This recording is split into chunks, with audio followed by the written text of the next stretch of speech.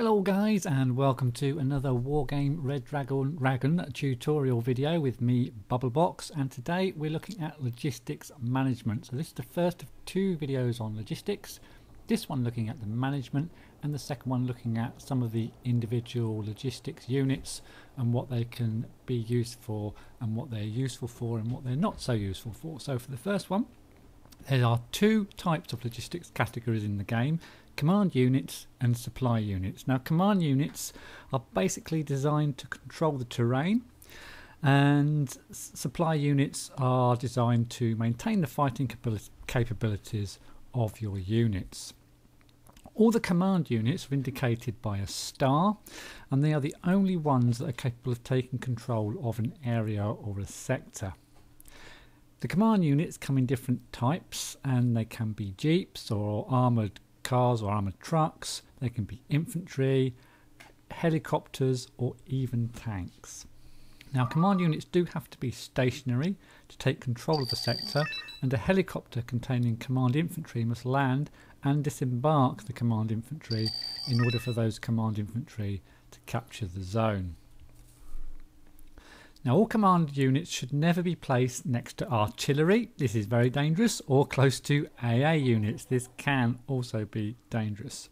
Now, these AA units can be placed in the vicinity of the command units, but just don't place them right next to them. The reason is that when artillery fire and when AA units fire, they do reveal their position for the period of time while they're firing, and so they can be targeted by the enemy or the enemy's counter battery fire, and the enemy could therefore destroy your command while it's actually targeting other types of your units.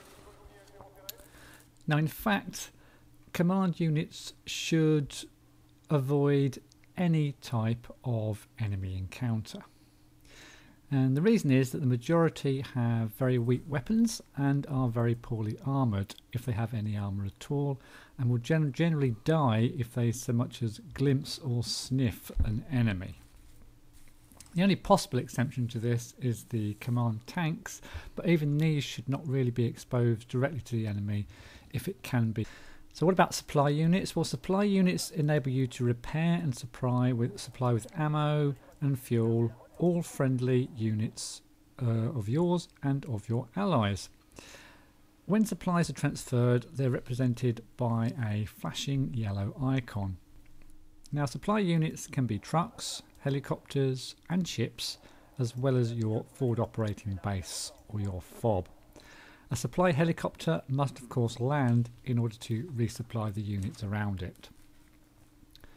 Resupply will occur automatically when a friendly unit finds itself in the range of the supplying unit, and this will be shown by the yellow circle whilst the resupply is being carried out, basically. Now, resupply does of course cost resources, and these resources are represented by a yellow gauge next to the supply unit's name. You can manually deactivate one, two, or all of the different types of supplies in order to better manage your resources. So, for example, you could turn off the resource which is refueling, or you could turn off the resource that is repairing and just keep filling your unit just with ammo. In that way you can sort of manage the resources and where the resources are going. Now, the FOB, the forward operating base, is the only building that you can actually place in the game, and it must be placed at the start of the game. It does have the largest storage capacity of all of the supply units, and is the most resilient of all the units as well, and has a very high health. The only downside is, of course, that once you place your FOB, you can't move it. It's there for good. If a supply unit is destroyed, all of the ammunition that a unit is transporting will explode and can actually damage surrounding units and cause other supply units close by to explode also. So it's a good idea not to clump your supply units together or to keep them in 2s, 3s and 4s. Just keep them separated a little bit, and maybe not right next to your vulnerable units, because if they are hit, they may well damage or destroy all the units around them. Now, as well as supplying your combat units, supply units can resupply each other as well, and can also get supplies from the forward operating base. And it all goes in the following order. The forward operating base can supply ships, and the forward operating base and the ships can supply helicopters, and the forward operating base and the ships and the supply helicopters can supply trucks. So it goes in the order FOB, supply ship, supply helicopter, supply truck.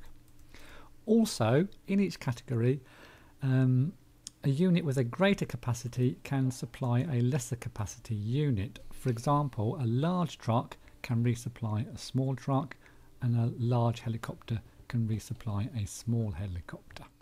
You can if you click on your unit and then you right click on a supply unit, it gives a resupply command, and the selected unit moves close enough to be resupplied.